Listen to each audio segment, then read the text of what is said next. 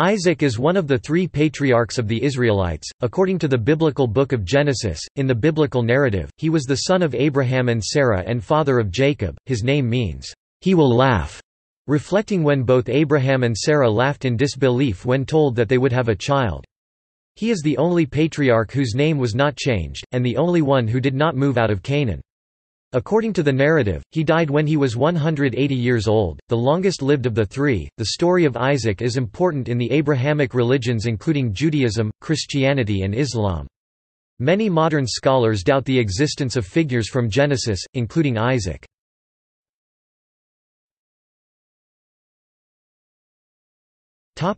Etymology.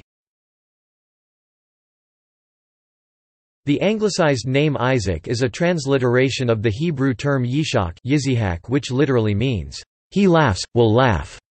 Ugaritic texts dating from the 13th century BCE refer to the benevolent smile of the Canaanite deity El.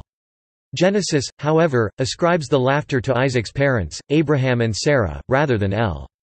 According to the biblical narrative, Abraham fell on his face and laughed when God Hebrew, Elohim imparted the news of their son's eventual birth. He laughed because Sarah was past the age of childbearing, both she and Abraham were advanced in age. Later, when Sarah overheard three messengers of the Lord renew the promise, she laughed inwardly for the same reason. Sarah denied laughing when God questioned Abraham about it. In Amos, Isaac is spelled not with a Z but with a S. Amos chapter 7 verse 9 ESHQ.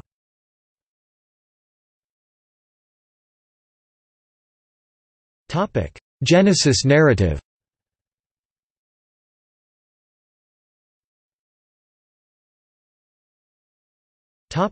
Birth. It was prophesied to the patriarch Abraham that he would have a son and that his name should be Isaac.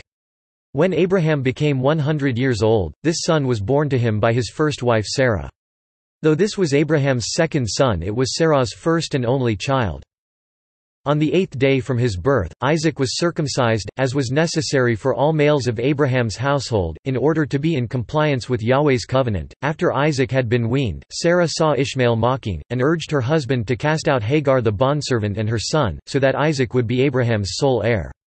Abraham was hesitant, but at God's order he listened to his wife's request.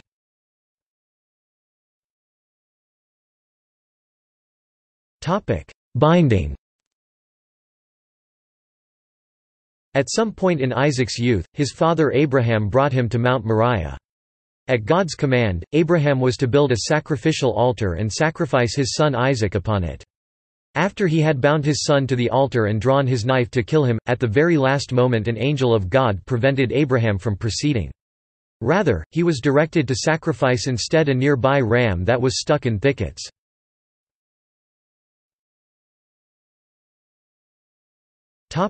Family life. Before Isaac was 40 Gen 25-20, Abraham sent Eliezer, his steward, into Mesopotamia to find a wife for Isaac, from his nephew Bethuel's family. Eliezer chose the Aramean Rebekah for Isaac.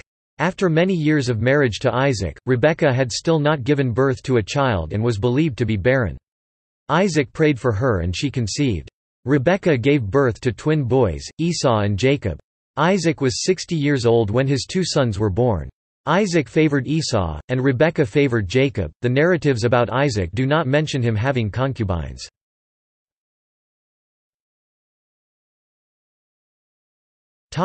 Migration. Isaac moved to Beer Lahai Roi after his father died. When the land experienced famine, he removed to the Philistine land of Gerar where his father once lived. This land was still under the control of King Abimelech as it was in the days of Abraham. Like his father, Isaac also deceived Abimelech about his wife and also got into the well business. He had gone back to all of the wells that his father dug and saw that they were all stopped up with earth. The Philistines did this after Abraham died. So, Isaac unearthed them and began to dig for more wells all the way to Beersheba, where he made a pact with Abimelech, just like in the day of his father.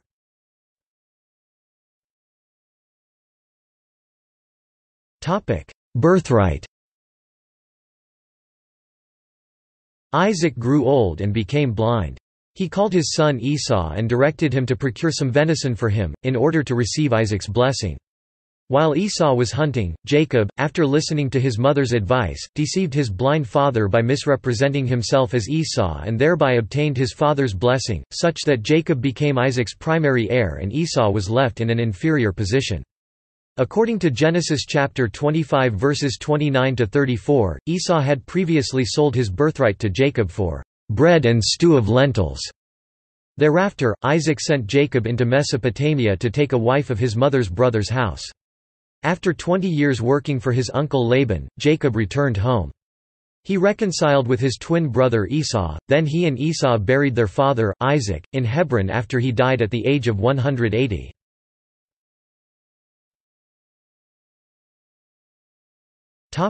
Family tree.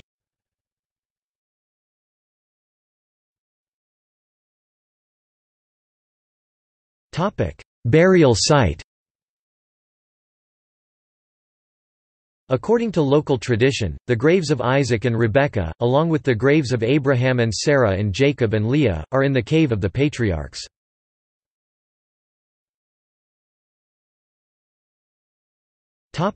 Jewish views.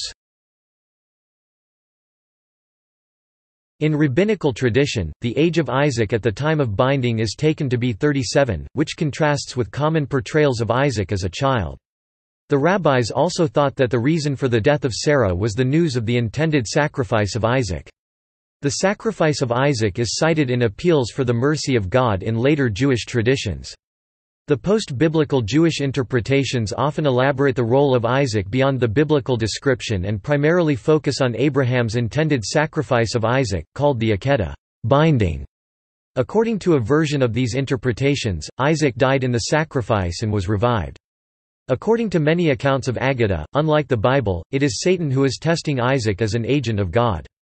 Isaac's willingness to follow God's command at the cost of his death has been a model for many Jews who preferred martyrdom to violation of the Jewish law. According to the Jewish tradition, Isaac instituted the afternoon prayer. This tradition is based on Genesis chapter 24, verse 63. Isaac went out to meditate in the field at the eventide. Isaac was the only patriarch who stayed in Canaan during his whole life, and though once he tried to leave, God told him not to do so. Rabbinic tradition gave the explanation that Isaac was almost sacrificed and anything dedicated as a sacrifice may not leave the land of Israel. Isaac was the oldest of the biblical patriarchs at the time of his death, and the only patriarch whose name was not changed. Rabbinic literature also linked Isaac's blindness in old age, as stated in the Bible, to the sacrificial binding. Isaac's eyes went blind because the tears of angels present at the time of his sacrifice fell on Isaac's eyes.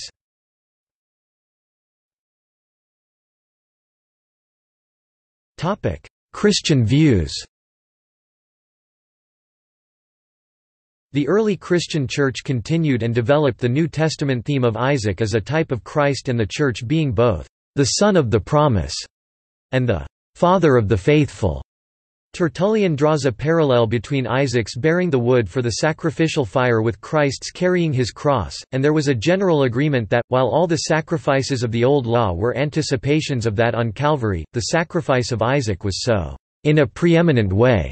The Eastern Orthodox Church and the Roman Catholic Church consider Isaac as a saint along with other biblical patriarchs. Along with those of other patriarchs and the Old Testament righteous, his feast day is celebrated in the Eastern Orthodox Church and the Byzantine Rite of the Catholic Church on the second Sunday before Christmas, December 11–17, under the title the Sunday of the Forefathers.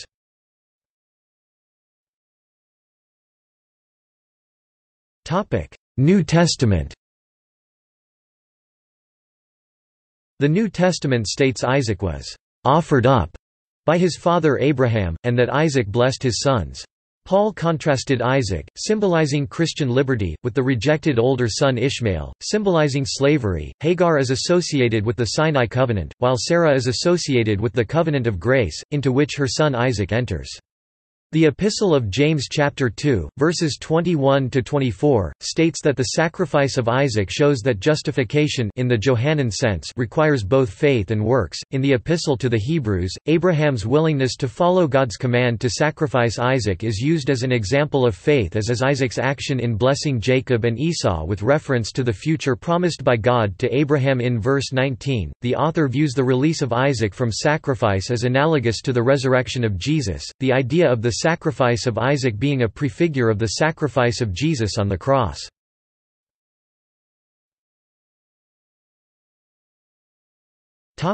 Islamic views. Islam considers Isaac a prophet of Islam, and describes him as the father of the Israelites and a righteous servant of God. Isaac, along with Ishmael, is highly important for Muslims for continuing to preach the message of monotheism after his father Abraham. Among Isaac's children was the follow-up Israelite patriarch Jacob, who too is venerated an Islamic prophet. Isaac is mentioned 15 times by name in the Quran, often with his father and his son, Jacob. The Quran states that Abraham received good tidings of Isaac, a prophet, of the righteous, and that God blessed them both 37–112. In a fuller description, when angels came to Abraham to tell him of the future punishment to be imposed on Sodom and Gomorrah, his wife, Sarah, laughed, and we gave her good tidings of Isaac, and after Isaac of a grandson, Jacob. 11–71–74, and it is further explained that this event will take place despite Abraham and Sarah's old age. Several verses speak of Isaac as a gift to Abraham 6–84, 1449–50, and 24:26–27 adds that God made prophethood and the book to be among his offspring, which has been interpreted to refer to Abraham's two prophetic sons, his prophetic grandson Jacob, and his prophetic great-grandson Joseph. In the Quran, it later narrates that Abraham also praised God for giving him Ishmael and Isaac in his old age 1439–41.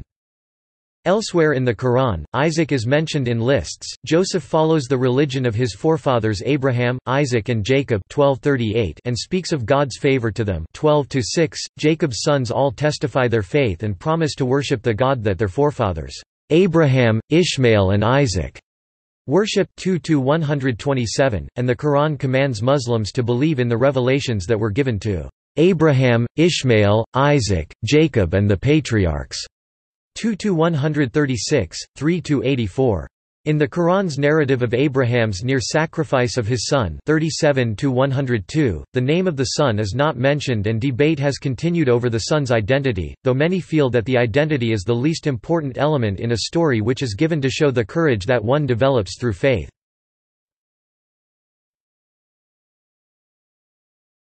Quran. The Quran mentions Isaac as a prophet and a righteous man of God. Isaac and Jacob are mentioned as being bestowed upon Abraham as gifts of God, who then worshipped God only and were righteous leaders in the way of God. And we bestowed on him Isaac and, as an additional gift, a grandson, Jacob, and we made righteous men of every one of them, and we made them leaders, guiding men by our command, and we sent them inspiration to do good deeds, to establish regular prayers, and to practice regular charity, and they constantly served us and us only. And we gave him the glad tidings of Isaac, a prophet, and one of the righteous.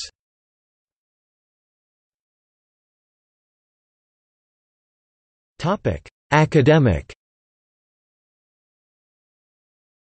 Some scholars have described Isaac as a legendary figure, or as a figure representing tribal history, or as a semi-nomadic leader. Quote, "The stories of Isaac, like other patriarchal stories of Genesis, are generally believed to have their origin in folk memories and oral traditions of the early Hebrew pastoralist experience." The Cambridge Companion to the Bible makes the following comment on the biblical stories of the patriarchs. Yet for all that these stories maintain a distance between their world and that of their time of literary growth and composition, they reflect the political realities of the later periods. Many of the narratives deal with the relationship between the ancestors and peoples who were part of Israel's political world at the time the stories began to be written down 8th century BCE. Lot is the ancestor of the Transjordanian peoples of Ammon and Moab, and Ishmael personifies the nomadic peoples known to have inhabited North Arabia, although located in the Old Testament in the Negev. Esau personifies Edom 36:1, and Laban represents the Aramean states to Israel's north. A persistent theme is that of difference between the ancestors and the indigenous Canaanites. In fact, the theme of the differences between Judah and Israel, as personified by the ancestors, and the neighboring peoples of the time of the monarchy is pressed effectively into theological service to articulate the choosing by God of Judah and Israel to bring blessing to all peoples. According to Martin Noth, a scholar of the Hebrew Bible, the narratives of Isaac date back to an older cultural stage than that of the West Jordanian Jacob. At that era, the Israelite tribes were not yet sedentary. In the course of looking for grazing areas, they had come in contact in southern Philistia with the inhabitants of the settled countryside. The biblical historian A. Jopson believes in the connection between the Isaac traditions and the north, and in support of this theory adduces Amos chapter 7 verse 9, "The high places of Isaac." Albrecht Alt and Martin Noth hold that the figure of Isaac was enhanced when the theme of promise, previously bound to the cults of the God the Fathers, was incorporated into the Israelite creed during the southern Palestinian stage of the growth of the Pentateuch tradition. According to Martin Noth, at the southern Palestinian stage of the growth of the Pentateuch tradition, Isaac became established as one of the biblical patriarchs, but his traditions were receded in the favor of Abraham.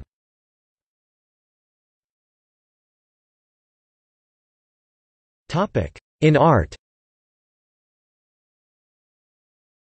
The earliest Christian portrayal of Isaac is found in the Roman catacomb frescoes. Excluding the fragments, Alison Moore Smith classifies these artistic works in three categories. Abraham leads Isaac towards the altar, or Isaac approaches with the bundle of sticks, Abraham having preceded him to the place of offering. Abraham is upon a pedestal and Isaac stands near at hand, both figures in orant attitude. Abraham is shown about to sacrifice Isaac while the latter stands or kneels on the ground beside the altar. Sometimes Abraham grasps Isaac by the hair. Occasionally the ram is added to the scene, and in the later paintings the hand of God emerges from above.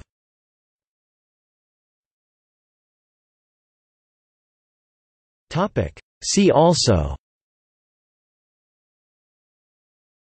Biblical narratives and the Quran, Testament of Isaac, wife-sister narratives in the Book of Genesis, 3 such narratives involving Abraham 2 and Isaac 1.